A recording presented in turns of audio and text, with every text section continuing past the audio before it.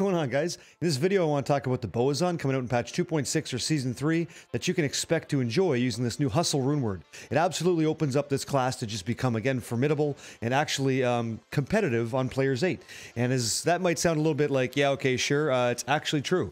This class with the Hustle RUNEWORD gets much increased attack speed and pretty solid movement speed as well, because you get Burst of Speed. So Burst of Speed plus Fanaticism, Might, Pride. How does that look with a Wind Force if you go that way? There's so many options to talk about, but in this video, I'm going to show you two builds that I've made that I think you should use in the end game for the Bowazon, patch 2.6, season 3 in D2R. So let's pull back that bowstring and get involved.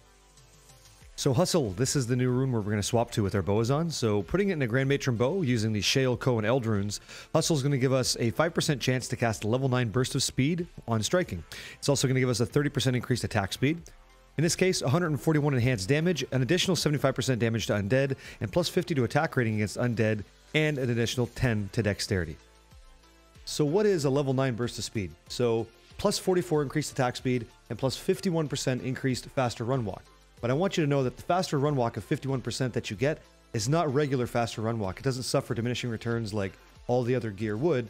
There's other skills in the game like Vigor or Frenzy, and in this case Burst of Speed, that grant increased faster run walk, but on a whole different table. So it's nice that you get plus 51% increased movement speed at literally no penalty or diminishing returns. That's awesome. So you hit this to start, and then you swap into whatever weapon you want. We're going to check out some footage here, and I'll show you what it feels like to use Hustle in patch 2.6 season 3. Okay, starting off in the middle here, we got the passive magic skills for the Zon. I've maxed out Critical Strike. I've got 1 point in all my wonders here: Dodge, Inner Sight, Slow Missile, Avoid, Evade, Decoy, ultimately getting to Valkyrie. As just a point of conversation, the Valkyrie is very tanky, and it's nice to drive mobs to the target so you can just go ahead and nuke them from range. So in addition to that, we've got a couple points into Penetrate, giving us as much attack rating as possible. We want to connect with this class, and then enough points into Pierce that's going to work with our belt, which is Razor Tail, right here to give us maximum Pierce. Then we go ahead and put 1 point into Magic Arrow, 1 point into Cold Arrow, which allows us to move into Guided Arrow, and we max out all of the synergies. So multiple shot, multi-shot, you've got Guided Arrow maxed, and then also Strafe. So Strafe, Guided Arrow, and Multi-Shot all maxed for this example. Moving into the way we spend our points, we just get enough strength to wear our gear, and then the rest of it goes into dexterity. We're not putting any points in vitality. This is very much a glass cannon build, and you get the most out of this Bowazon if you dump your points into dexterity. Going over the gear, I've got a G-Face. I do use Wind Force, Laying of Hands gloves. I've got a Raven Frost on to add Cannot Be Frozen. I've also got the Razor Tail belt, which we talked about. We are going to be using the Fortitude Dusk Shroud, as it works quite well with this class, doing all that enhanced damage to everything that we hit, which is huge. We've also got a bunch of resistance, which is nice, reduced damage taken, so that helps a lot. The other ring is going to be, you're not going to find one like this, but it's nice to have a dual leech ring. If you've got mana leech, life leech, that's good. Any amount of attack rating is good. The faster cast rate just helps if you're trying to get that Valkyrie a little bit better. And again, it never hurts to have some resist. This ring is disgusting, but if you can find something like that, that's okay too. So again, you're looking for dual leech and attack rating. Anything else is bonus beyond that. And as for boots, I'm trying War Travelers, but you could go with Gores if you want to. Could be a good choice. As for the Mercenary in this example, we're going to be using a Vampire Gaze. Again, jeweled up. It's got increased attack speed and enhanced damage. You're going to be using an Ethereal Shaft Stop for the Act 1 Mercenary, which in this case is a Cold Arrow version to slow things down when you connect or whenever she connects. And Shaft Stop is great for them because they just take a whole bunch of reduced damage and they leech through the helmet. And they're going to be using a Faith and a Grand Matron bow because these rogues can now use Amazon bows. So make sure you take advantage of that to get the +3 bow and crossbow skills for them. And they're going to give us Fanaticism Aura at level 15 if you can roll it up that way. But what you want to get is the Fanaticism Aura applied to your character from this RUNEWORD Faith. Okay? So the big thing here is Faith plus Wind Force. After your swap here is going to be Hustle. We're using the max roll character planner for this example, so you can see Hustle's not here, but in the PTR testing I'm going to show you, it is there and being applied. Okay, so that's this character. The calculations, the way it breaks down, the nice thing with Faith in the Fanaticism Aura, in multi-shot, if you go over here, we're in that 7 frame attack rating, so we're getting 3.57 hits per second, and again, very, very good damage, and you'll see how this plays out in just a minute. Let's go check out some of that gameplay right now. So let me just show you the following. Let me show you the class the way it was decked out before Hustle, okay? This is before Hustle. Oh, fuck yeah, it's better. Oh yeah, it's better. Nut slapping butts, yeah, watch. Okay, here we go. So I had to change my weapons up again. Don't care about this, and we're going to Strafe. Strafe is our main attack. On Z, I've got multi-shot, I've got Guided Arrow. We'll go through the build in a second. So, Z, right? This is it before. We're also using Oriana, right? She's using Vampire Gaze. She's giving us Faith for the increased attack speed with Fanaticism, and she's built to kill. So she's doing okay. So we're moving along, right? We're just strutting through Sanctuary, looking real nice, and we're using Strafe. This is great.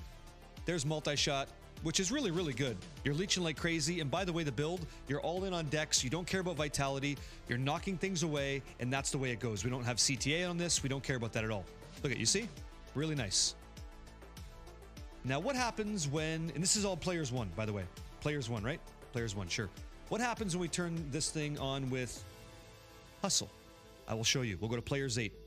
Players 8 difficulty, brand new game. Let's get the hell out of here. This is where it gets really nice. This is where I was like, I gotta show the guys. And the girls, of course. Hustle up. On swap, Hustle's going. Let's go ahead and, yeah, move in. You'll know you've got it because the character immediately moves fast as, right? Let's go. Really slow, really slow. And once Hustle's on, right? There it is. Now we got Hustle. So we swap into Wind Force, and this is Players 8. This is all Players 8. And we are shredding the entire screen. And it is actually pretty freaking good. Considering that's multi-shot. Hey, man. Hey, OG Duriel, things are great. How about you? Right? Just shredding. Just having a good time. Mobility, not all that bad. Not all that bad. We can always move. Right? We're good. So good. On a boss, it's probably gonna nuke him. Once you get that amp damage on it too, you're just nuts. Anyway, keep moving. Let's just keep moving through this and see what happens. Let's just see what happens. These are all champ. This is Players 8, by the way. This is not Players 1 anymore. This is us testing this class out to see what it can do. And I gotta say, I'm pleasantly surprised. It's slower, but it's still good. It's still good. So we're still on the arrow stack. We have 242 out of 500. Thank God for that change, right? And we're doing all right. Pretty nuts at Players 8. Well, the gear is disgusting. To be honest, the small charms here are nuts. I did. No, this is a knife. I tested it more. We just talked about that. You guys can ask me all kinds of questions about builds. I've been testing them all day, last night and this morning. And then I hit the gym and I got to shovel like crazy today because, you know, Canada. But yeah, it's all good, dude. It's all good. The only thing I didn't do is I didn't add in like a tiara, you know? Okay, guys, so this is what ends up becoming the best build I could make on the PTR for the Bowazon. This is what felt the best. So I ended up going with a Grand Matron bow with Faith RUNEWORD, giving me a level 15 Fanaticism. And if you're lucky, you don't have to roll it that high. That's fantastic, man. On swap, you're going to use Hustle, which is going to give us a level 9 burst of speed, 5% of the time when striking. And with Strafe, it happens easily. The Mercenary that we're going to use is a Act 2 Might Merc using Pride RUNEWORD, giving us up to a level 20 concentration. It's nuts. It's really, really strong. Our point distribution for the class is 49 strength to wear our gear, and then everything else goes into dex. Dump all of your extra points into dexterity. Do not worry about vitality in this case. Again, the build's the exact same as the first one that we showed, and all of these builds will be linked in the description below as a max roll link, so you can just, you know, highlight, copy, and paste, and check it out and break it down and see what you can do. Again, in plain English, we're going to max out multi-shot, guided arrow, and strafe as our tools to get things done and kill demons. Calculations, when you break it all down, enjoying all the buffs on your class, burst of speed, right, fanaticism, might, concentration. Multi-shot comes through with a 7-frame attack at 3.57 hits per second. That's pretty solid. And strafe, same deal. 33 frames per 9 hits at 6.82 per second. So pretty solid, and we're going to go check out what that gameplay looks like right now. Okay, we got might. We got might finally. 10K. 10K, we ran out of arrows. Wouldn't you know it? Uh-huh. Good. Faith, let's go.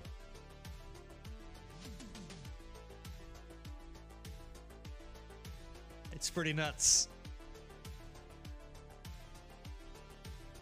Dude, it's pretty good. It's all right. It's not bad. Okay. I got lightning charms in that bow made. Not sure how editing a lightning thunder charm in. It's a pain in the ass to get that stuff. Trying to get the attack rating on there is rough. I can have that ready to go for tomorrow. That's no problem. But live right now, that would be a lot of downtime trying to figure that out. I don't mean to be rude to you, Spets. But if you can figure that out, let me know. Or let Huston know. He's good at this stuff too. Okay, 10K. So 1900 to 10K. Let me figure it out. Okay, yeah, go ahead. Go ahead. I'm down to try. This is the Bowazon. It's looking like it, man. This is Players 8. kind of shredding. It's kind of... That's not even amp. Oh, man. Sure.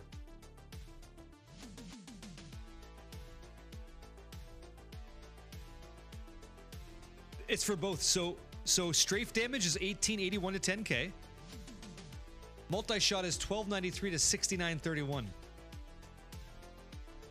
I mean... Holy fucking frames, dude. You do so much damage, you crash the game?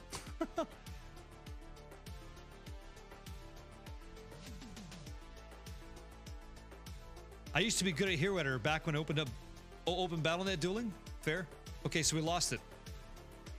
Get some more arrows here. We lost Hustle. Let's get it again. Hustle's so easy to apply on this character, too.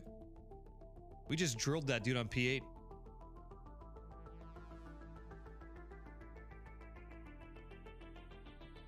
Kozark, can you try using Wind Force, Pride on a Might Merc, and Metal Grid Golem summoned in Beast? Yep, I'm sure that I could. Yo, it's Lotrot. Hump Day, almost there. Yeah, we're here now. Metal Grid. That I don't know. I don't know if I can do that one. But I can do Wind Force and Pride on a Might Merc. I can do that right now. I can make the swap. Do you guys want to see what that is? Want to see what Wind Force does with all this increased attack speed? Yeah, it's just good. No, I know Metal Grid. I know the amulet, yeah. I know what you're asking. Let me get these files out of the way. I have tons of files in my face. There we go. It just fits. This is what the RUNEWORD should do. It should fit the play style, right? It should complement it, and it's doing that really well. Really, really well.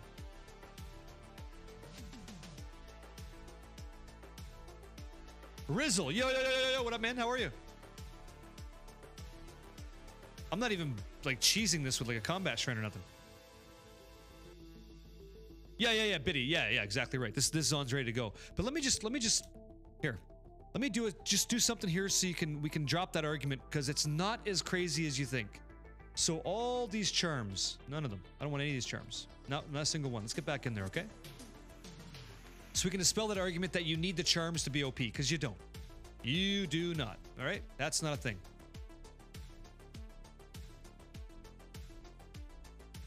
It's still frickin' nasty. And this is players 8. Right? Gross. Emilio's done. Just thread the needle, boys. Just thread the needle. Give me that amp proc, please. This is where the AR suffers huge.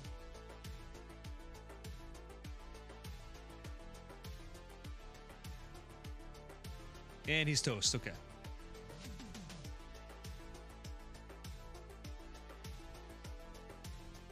Yeah, night and day. Night and day. Watch this.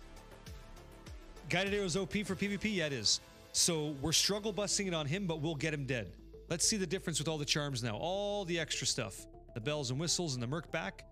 I bet you we have a much more impressive connection with this guy. That's my guess. Yeah, it's night and day. Yeah, it's night and day. And did we? Yeah, we still have it. Okay, we still have hustle. And there's amp damage proc because we're connecting more, right? Yeah. So that's what the charms are going to give you. Just smoother gameplay, which is what I said. More attack rating, more life. Just more forgiveness. That's nuts. And so there you have it. The charms are not a massive dependency. This is very much an endgame variant. I've tested everything. So we had Breath of the Dying. We tried Mist. We tried Witch Wild String, right? Double Shaled. We tried all sorts of things. Again, I'm using Faith. Merc's using Faith. On the PTR, we didn't get too many choices, so we had to make these offline characters using a hero editor, which was beautiful because it answered a lot of the questions. The one thing that was unfortunate was we couldn't use the Metamorphosis RUNEWORD in a mask, or even like a Zerkarax Beast to try and get the benefit of Mark of the Werebear to get that crushing blow and physical % damage reduction.